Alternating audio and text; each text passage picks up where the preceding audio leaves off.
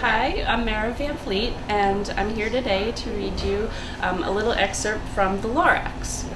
Okay.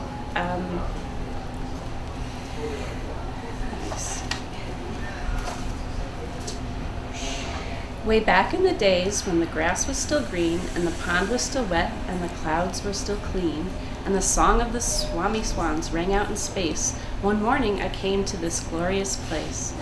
And I first saw the trees, the truffula trees, the bright-colored tufts of the truffula trees, mile after mile in the fresh morning breeze.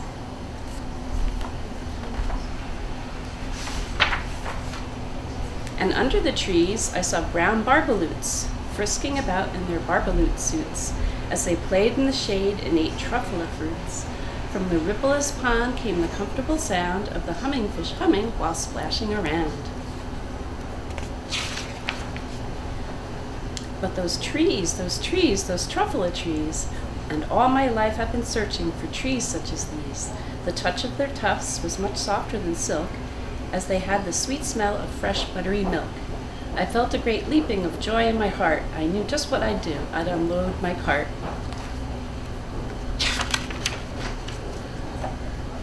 In no time at all, I had built a small shop. Then I chopped down a truffula tree with one chop. And with great skillful skill and with great speedy speed, I took the soft tuft and I knitted a theed. The instant I'd finished, I heard a gazump. I looked. I saw something pop out of the stump of the tree I chopped down. It was sort of a man. Describe him? That's hard. I don't know if I can. He was shortish and oldish and brownish and mossy, and he spoke with a voice that was sharp and was bossy.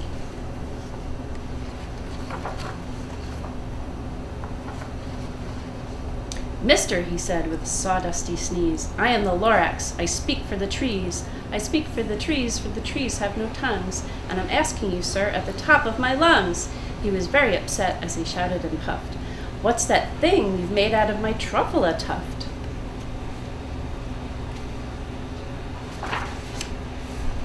Look, Lorax, I said, there's no cause for alarm. I chopped just one tree. I'm doing no harm. I'm being quite useful. This thing is a thneed.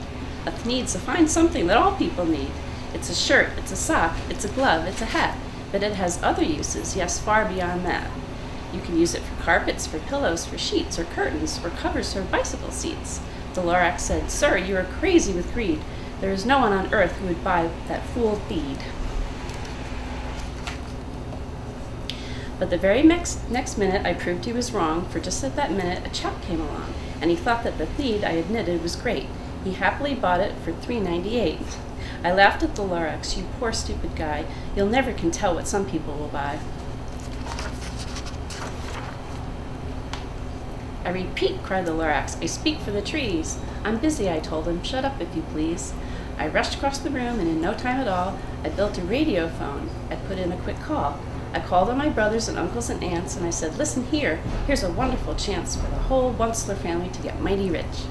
Get over here fast, take the road to the north niche, turn left at Weehawken, and sharp right at South Stitch. This is a really fun book, and what I like about books is that they can take you to places that you'd never be able to go in the real world, like where the Lorax lives.